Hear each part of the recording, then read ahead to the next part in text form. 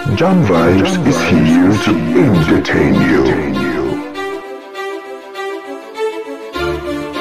In life, aside being prepared for all the positivity and the good news that can come your way, you as well have to prepare your mental state, because not everyone out there loves you very much. Some people are there to break you, some are there to bring you low and down. And the moment you fail to realize this, then you'll always be disappointed and your heart is definitely going to be broken all the time when they actually throw you in reality. This is the same situation Makhumalo is going through, and she was definitely not prepared for what has actually gotten upon her in the Real Housewife of Durban. I'm gonna say she was just so confident in herself, and now things have turned south for her. The drama is getting so loud already, and immediately after the dinner, Makhumalo couldn't take it no more. Again, her husband has been going through a lot of trolls, as well as he has even been called a polygamous influencer.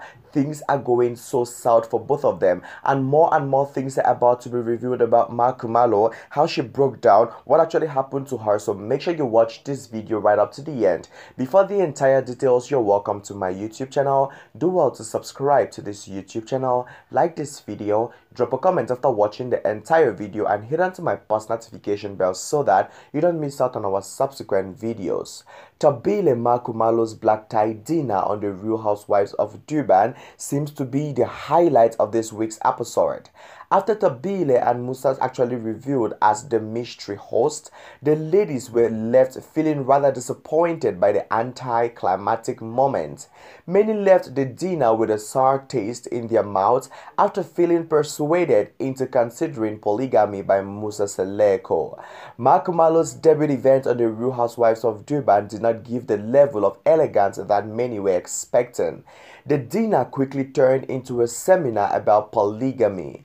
Many of the ladies and their partners left feeling uneasy, and the viewers felt just the same as well. Tabile Makhumalo Seleku's dinner's party on the Real Housewives of Durban did not hit the high note, most definitely. Everybody just got so sad and disappointed in them. Guys, the Seleku's wives are actually owning it in the reality show space. News 24 reports that the ladies are currently hosting a talk show called Ingomila Makozikazi, where they discuss issues centered around marriages, most definitely. Briefly, news reported that many of the ladies on the Real Housewives of Durban felt excluded from Makhumalo's black tie dinner because of the language barrier. Nonkanyiso and many of the ladies spent the majority of the night speaking in isiZulu, leaving the English speakers lost in conversation. Viewers of the show have called out Nonkanyiso for deliberately leaving out the whole group from the dinner chats. The Real Housewives of Durban drama has gone far beyond the screen. The viewers have taken to social media to share their opinions on the isiZulu speaking ladies not accommodating those who don't speak the language, most definitely. And this time around, things are getting so south.